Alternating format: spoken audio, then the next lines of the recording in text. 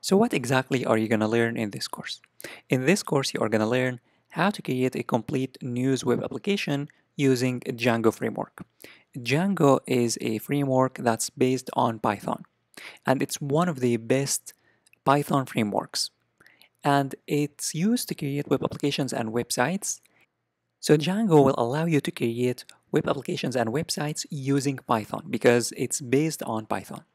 The good news about Django is that first, it's easy to learn.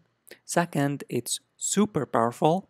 And third, it's going to give you a huge opportunity because now Django is in demand. And by learning Django, first of all, you will have the opportunity to create your own web applications and websites and projects.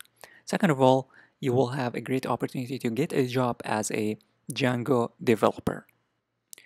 And in this course, you are going to learn a lot. First of all, you are going to learn how to install, of course, Django, how to create a Django project, how to use API and get data to be displayed in your website, how to get news from an API service, how to design your UI, and how to use loops, and many things will be taught in this course in order to be able to create a complete web application using the awesome Django framework. So by the end of this course, you will have created a complete web application using Django framework.